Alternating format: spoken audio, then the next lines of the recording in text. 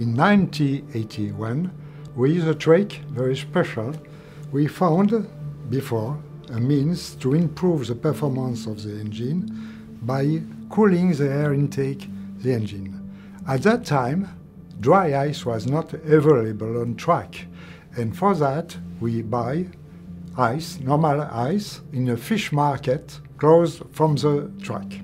It was perfect because Alain Prost got immediately a fantastic pole position, but we have a smell inside the garage so bad that all the journalists attending in the garage run away all the day.